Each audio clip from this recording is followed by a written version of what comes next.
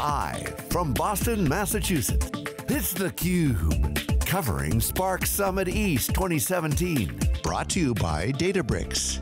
Now, here are your hosts, Dave Vellante and George Gilbert. Welcome back to Boston, everybody. This is theCUBE, and we're here live at Spark Summit East, hashtag Spark Summit. Ziya Ma is here. She's the Vice President of Big Data at Intel. Ziya, thanks for coming on theCUBE. Thanks for having me. You're welcome. So, software is our topic. Software at Intel. You know, people don't necessarily associate Intel always with software, but what's the story there? So actually there are many things that we do for software. Since I manage the big data engineering organization, so I'll just say a little bit more about what do we do for big data. Great. So, you know, Intel do all the processors, all the hardware. But when our customers are using the hardware, they like to get the best performance out of the Intel software, Intel hardware. So this is for the big data space. We optimize the big data solution stack, including like Spark and Hadoop, on top of Intel hardware, and make sure that we leverage the latest instruction set so that the customer gets the most performance out of the newest released Intel hardware. And also we collaborate very extensively with the open source community for big data ecosystem advancement. So for example, we're a leading contributor to Apache Spark ecosystem. We're also a top contributor to Apache Hadoop ecosystem. And lately we're getting into the machine learning and deep learning and the AI space, especially integrating those capabilities into the big data ecosystem. So I have to ask you a question, just sort of strategically, if we go back several years, you look at, during the Unix days, you had a number of players developing hardware, microprocessors, there were RISC-based systems, and remember MIPS, and of course, you know, IBM had one, and Sun, et cetera, and some of those still live on, but very, very small portion of the market. So Intel has dominated the general purpose market. So as big data then became more mainstream, was there a discussion of, okay, we have to develop specialized processors, which I know Intel can do as well, or did you say, okay, we can actually optimize through software? Was that how you got here, or am I understanding that? Or? Yeah, we believe definitely, you know, software optimization, optimizing through software is one thing that we do. That's why Intel actually have, you may not know this, Intel has one of the largest software divisions that focus on the enabling and optimizing the solutions on Intel hardware. And of course, we also have very aggressive product roadmap for advancing continuously our hardware products. And actually, you mentioned the general purpose computing. CPU today in the big data market still has more than 95% of the market. So, right. You know, that's still the biggest portion of the big data market. And we'll continue our advancement in that area. And obviously, as the AI and, you know, machine learning, deep learning use cases getting added into the big data domain, and we are, you know, expanding our product portfolio into some other silicon products. Yeah, and of course, I mean, that was kind of the big bet of Hadoop. We want to bet on Intel, and I guess you should still do. And still do, and I guess at the time, you know, Seagate or other spinning disk, now Flash comes in. Of course, now Spark with memory, it's really changing the game, isn't it? What does that mean for you and the software group? Right. So what do we? Actually, you know, still we focus on the optimize. Obviously, at the hardware level, like Intel now is not just offering the computing capability. We also offer very powerful network capability. We offer very good memory solutions, memory hardware. Like we keep talking about this non-volatile memory technologies. So for big data, we're trying to leverage all those newest hardware. And we are already working with many of our customers to help them to improve their big data memory solution, the in-memory analytics type of capability on Intel hardware, give them the most optimal performance and most secure result using Intel hardware. So that's definitely one thing that we continue to do. That's going to be our still a top priority. But we don't just limit our work to optimization, because giving user the best experience, giving user the complete experience on Intel platform is our ultimate goal. So we work with our customers from financial services company, we work with folks from manufacturing, from transportation, and from other IoT, Internet of Things segment, and to make sure that we give them the easiest big data and analytics experience on Intel hardware. So when they are running those solutions, they don't have to worry too much about how to make their application work with Intel hardware and how to make it more performant with Intel hardware, because that's the Intel software solution that's going to bridge the gap. We do that part of the job, and so that it will make our customers' experience easier and more complete. You serve as the accelerant to the marketplace. So go ahead, George. That's right. So, Intel's BigML is a sort of the news product as of the last month or so, open source solution. Tell us how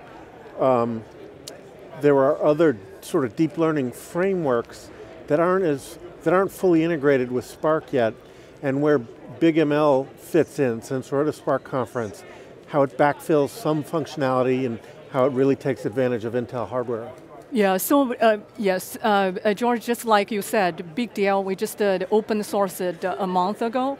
It's a deep learning framework that we organically built on top of Apache Spark.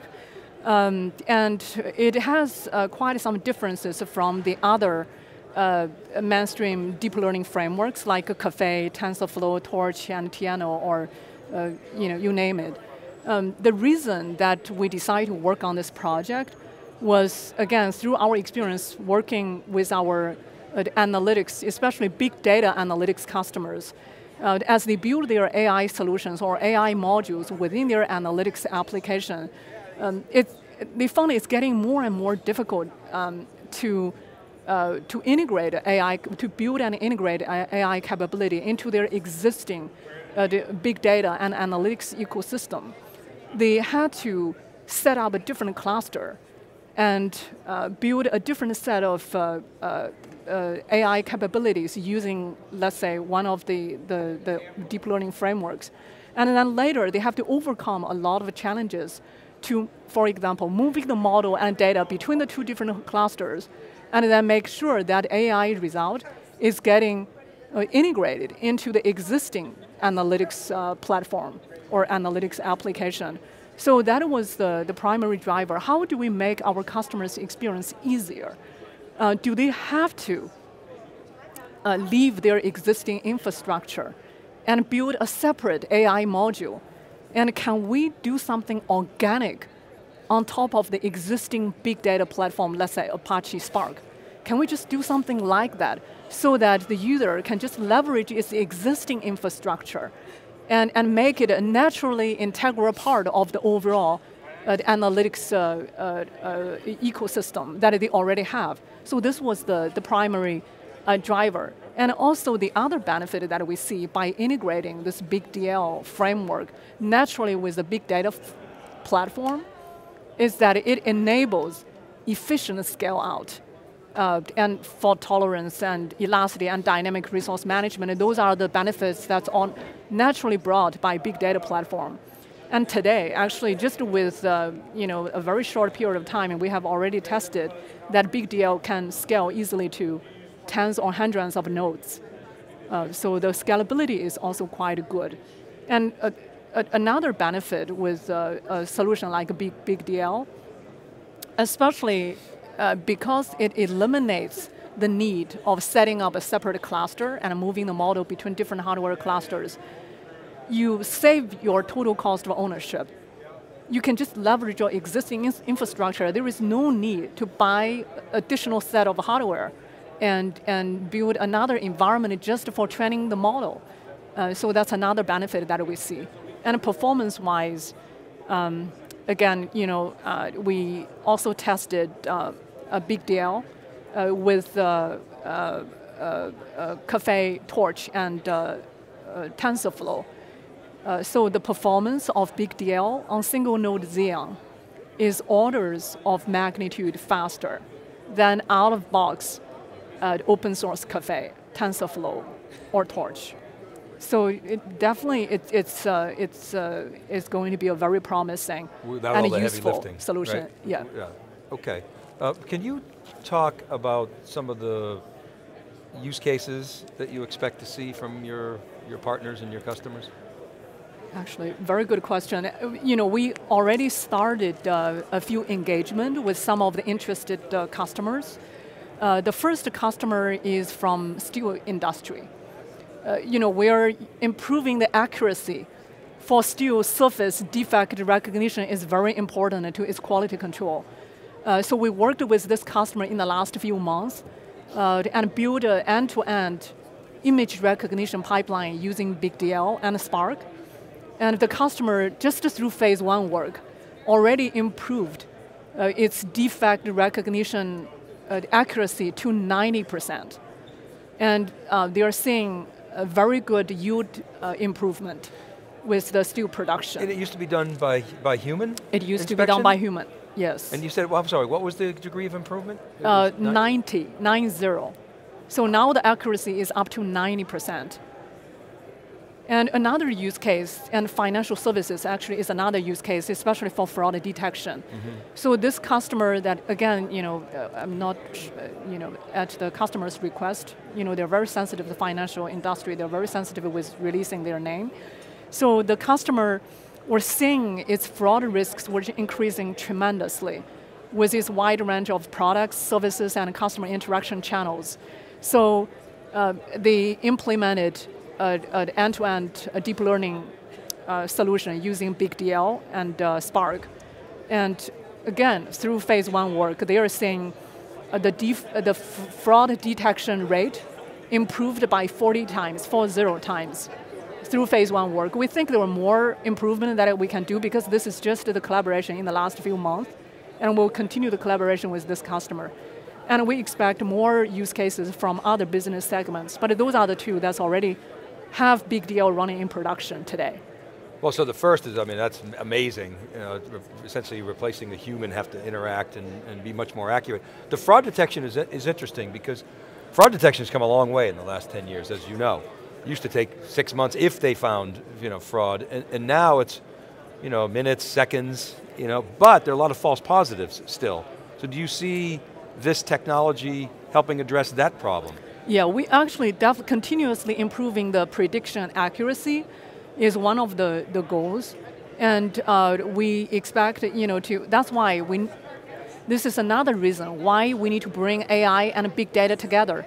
Because you need to train your model, you need to train your AI capabilities with more and more training data so that you get much improved training accuracy.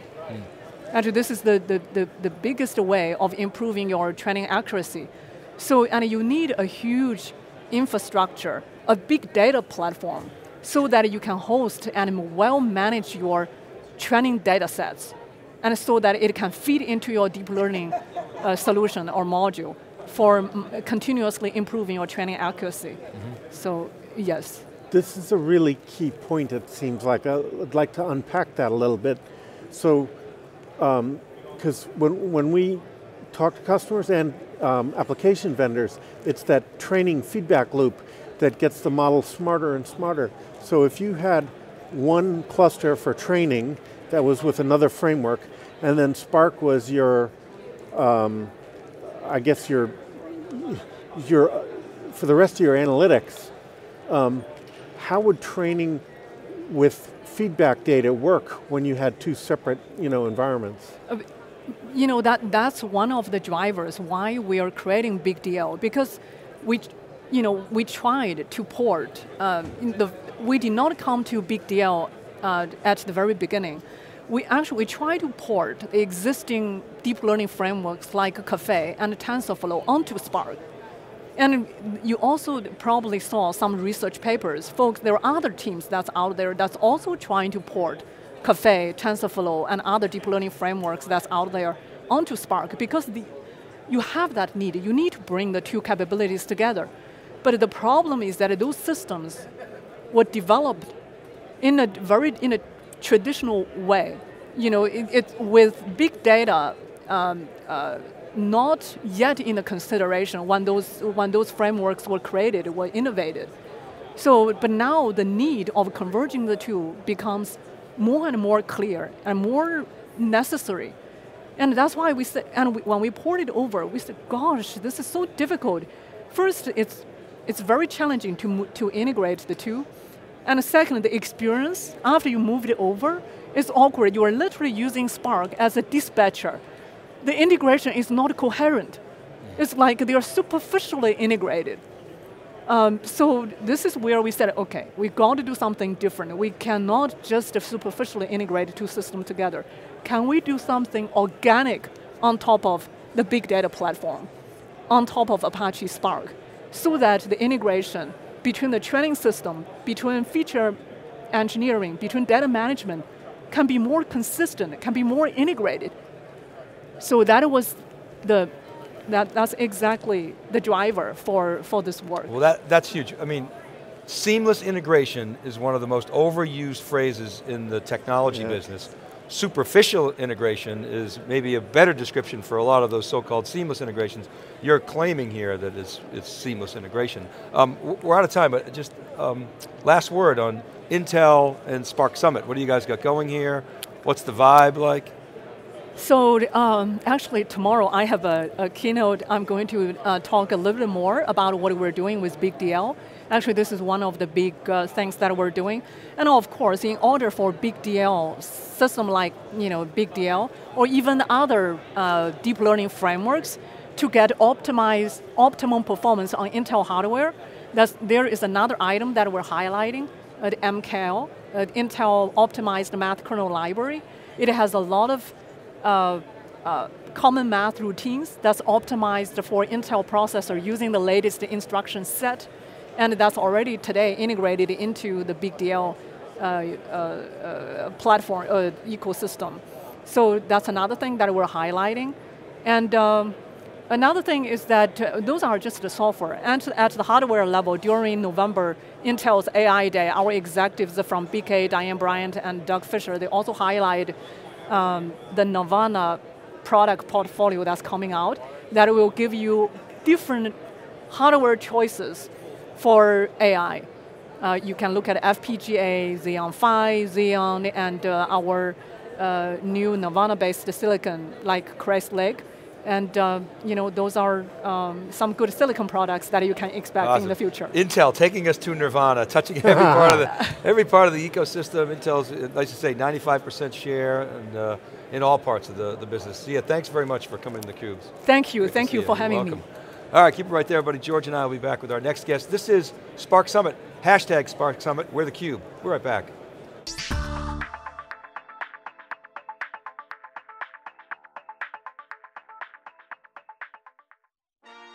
Since the dawn of the